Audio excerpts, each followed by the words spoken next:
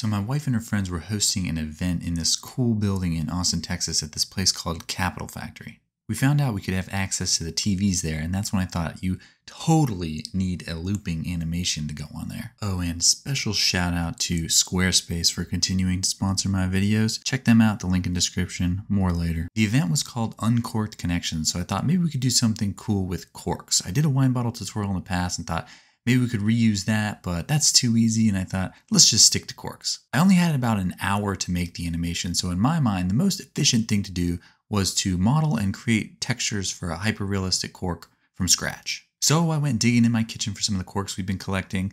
Sometimes we write on the corks to remember what we were doing at the time, which is cool, but it means that if I was going to make a texture from the cork, I couldn't use any areas with writing. This one looked pretty good, didn't have too much writing, so I went ahead, took some pictures of it with my phone, and loaded them into Photoshop. Once in Photoshop, just dragged all those images in, and then I used the Select Subject feature to select them and invert the background, delete that. That was a little slow, so I thought I might find a hotkey, and I didn't. So just did it manually, placing all those corks kind of in a line. Now the problem here is that the shadows were a little bit noticeable, so I made them more noticeable with some curves, and then I used the dodge and burn tools to just try to balance those colors out a little bit. Export it as a PNG and jump into Blender, where we added our cylinder. Then we of course have to check the realistic dimensions of a cork, which I was doing here. Figured that out, got it sized properly in Blender, and then made a duplicate that I didn't end up needing, but smoothed it out with the subdivision surface, a little bit of bevel action and some insetting just to get that shape looking right, and then jumped over into the look dev mode and went ahead and added in that cork texture that we just created. So adding a few seams to get the texture mapped properly to the cork, and then just in the UV editor, adjusting those a little bit, moving things into the right place so that it's starting to look a little bit more like a cork. And I would say it is starting to look a little bit more like a cork. At this point, we've digitized the real one. So then just doing a little more work in the regular layout. I was getting my viewport set up so I could render in cycles, get a little bit more of a realistic look at what this cork might look like, adding a ground plane, and then just an area light so that we could start working on that material a little bit more. So in that top view, just opening up a shader editor, adding in some hue saturation value. Thought I could do that to bring the color back, but I really just got rid of too much of it in the editing process. So just added in a color ramp to kind of recreate those colors manually and have a little bit more control over exactly what the colors of the cork would be. So something like that I thought was looking pretty good. Then I used that same texture to control the roughness. I just wanted the pits to be a little bit more rough than the surface of the cork. Very small detail, but more importantly was adding in this bump texture. So again, using the same texture, just plugging that into the normal so that we start to get a little bit of a realistic wood grain, cork grain effect on there. Now, did do a little bit of rotating of the UVs here to try to make the ends line up a little bit more with the texture, but the way I created it didn't really lend itself to making that super accurate, so not really a big deal. But adding in some more geometry here because I knew I was going to use a displace modifier to give this a little bit more realism. Now just needed to load that image in and map it to the UVs and start to work properly.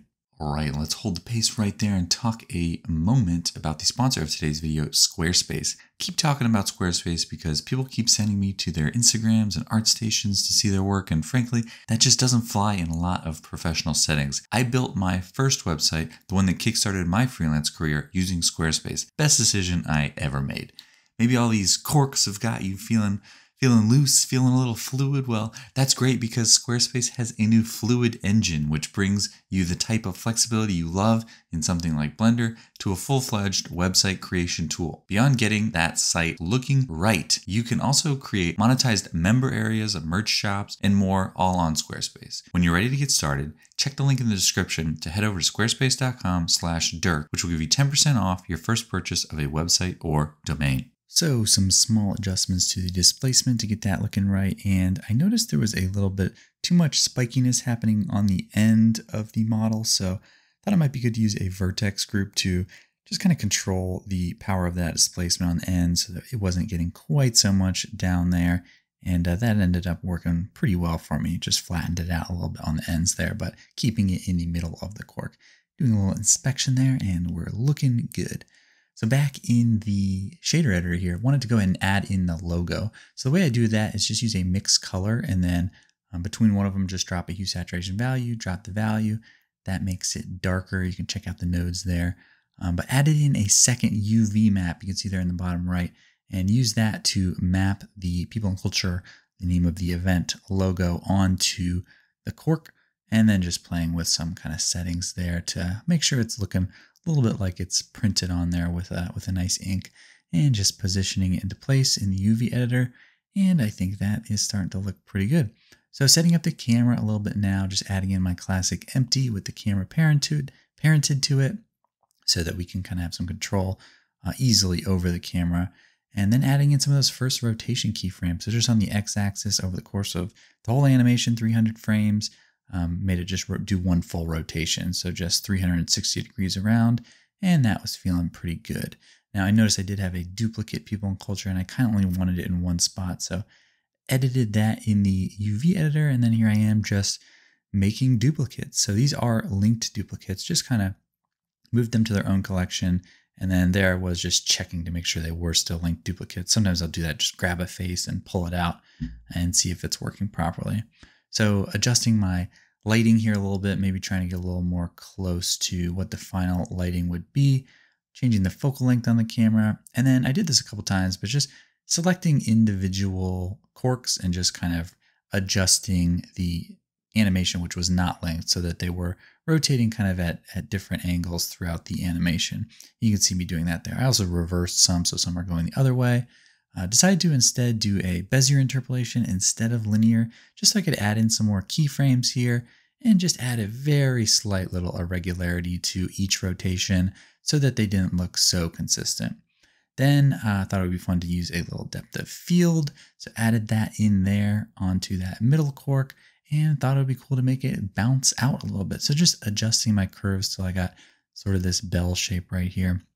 Then thought, since we're going to bounce up, we need something underneath, and loaded in a texture with the People and Culture brand colors that I had used in a previous project.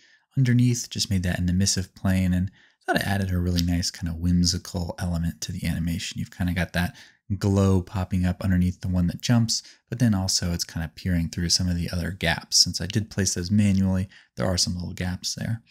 Then just adjusting my lighting to get it, again, a little bit more finessed. Notice some corks, or there's some black areas kind of in the background, so adding in a few more corks just to fill that out. And then I thought it'd be fun to just add a very slight bit of animation to the camera too, so that had a little bit of a wobble to that. So just adding in some Z and Y rotation to get that looking right. Setting my output folder and rendering it. Now this first frame you saw me render there was real time. I had a 4090, so rendering pretty quick, but with that, we were off to the races. Babe, how long till the meetup? Less than an hour.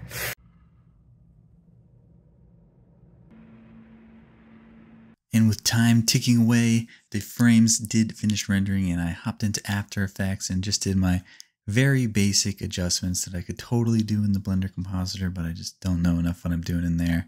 So just adding in some curves, some vignettes, some glow, watching it play back a few times, and it was looking pretty good. So exported it and, just watched it. This is always the most fun part, just letting it play through, watching the work you put into your fine cork animation. But yeah, looking pretty good. So we're good. This looks so good. Do you like it? Love it. You like that, Ari? And yeah, that was pretty much it. We got it done. The whole process, it was about 2 hours, but that also included like brushing my teeth and getting a shirt on and like combing my hair and stuff. So all in all, really quick project, but projects like this are super fun because yeah, you have a real deadline, and it was a little out of line for me to try to create a cork from scratch, but it was pretty cool. And I think was one of the cooler parts of this project. It's something I haven't done in a while, just kind of recreating a texture from scratch. So hopefully you liked this. The whole file is going to be available on my Patreon. And yeah, this is a type of video I have never really done before. So if you really liked it, let me know.